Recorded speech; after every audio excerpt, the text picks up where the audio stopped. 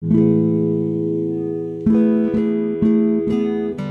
think that argument is wrong in just about every respect. There is a world of difference between the situation this court confronted in Brown, the separate but equal doctrine that was designed to exclude African Americans based on notions of racial inferiority and subjugate them, which, as this court recognized, with school children affected their hearts and minds in a way unlikely ever to be undone.